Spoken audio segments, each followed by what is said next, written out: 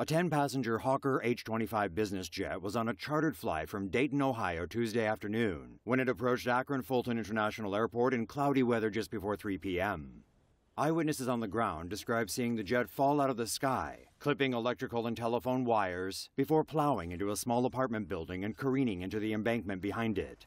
A fire broke out and a second house was also damaged by fire and debris from the crash. 7 passengers and 2 crew members on board are feared dead, although no one on the ground was immediately reported killed or injured.